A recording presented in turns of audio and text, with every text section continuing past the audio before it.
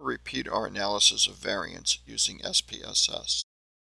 The data in SPSS is organized as two variables: the group 1 of 3, second group of 3, third group of 3, and the values for all the measurements within those groups.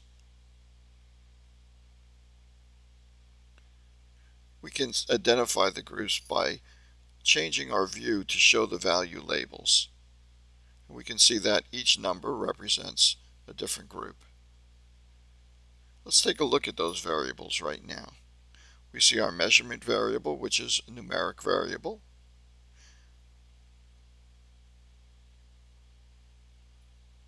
We see our group variable.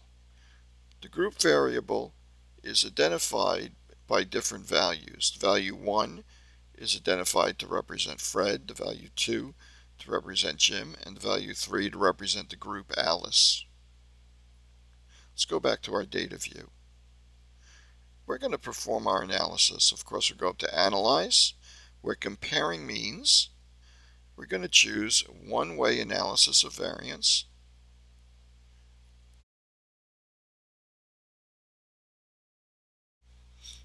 SPSS presents us with a selection box. First thing we do is move our measurements into the dependence list. And then we identify for SPSS what the different groups that those measurements are broken into will be. And then we go ahead and perform our analysis. SPSS opens an output window and presents us with a table with the results of our analysis. We see that it's calculated the between groups sum of squares, the number of degrees of freedom, the mean squares, the within group sum of squares, the degrees of freedom, and divided one into the other to get the mean squares within the groups. And then it calculates the F-score, which is the mean sum of squares between groups divided by the mean sum of squares within groups. And finally calculates the significance or p-value, 0.44.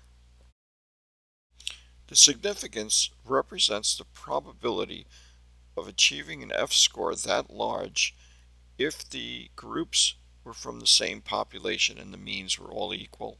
In other words, if the null hypothesis were true. The probability of being wrong if we reject the null hypothesis is 0.44. Since that's less than our acceptable level of error, 0.05, we reject the null hypothesis and we accept the alternative hypothesis.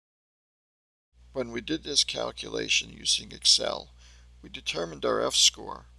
From that, we went to a table which told us what the critical value of F would be for that number of degrees of freedom.